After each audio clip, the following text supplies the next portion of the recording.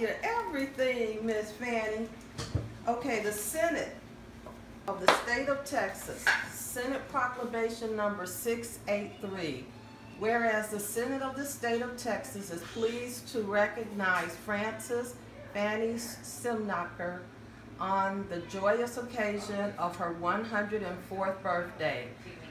Whereas a beloved Texas native, Fannie was born on August 14, 1912, in the Austin farmhouse that her father built, and she continues to live in the historic home today. As a young woman, she was admired for her superior swimming skills, and she was known to challenge the deep eddy pool lifeguards to race her.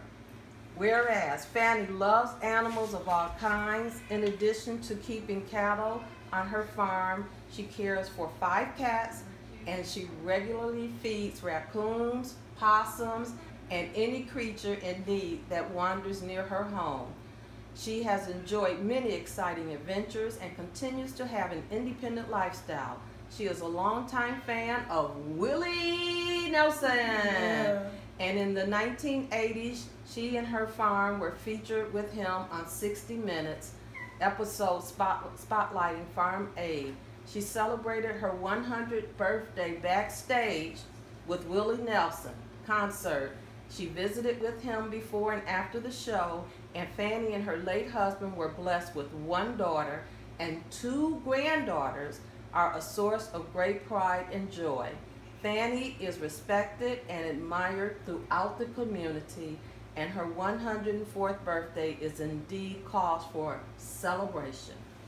Among her many friends and loved ones now, therefore be it that we proclaim that the Senate of the State of Texas hereby honors Frances Simnacher, as a treasured citizen of Texas, and congratulate her on her 104th birthday.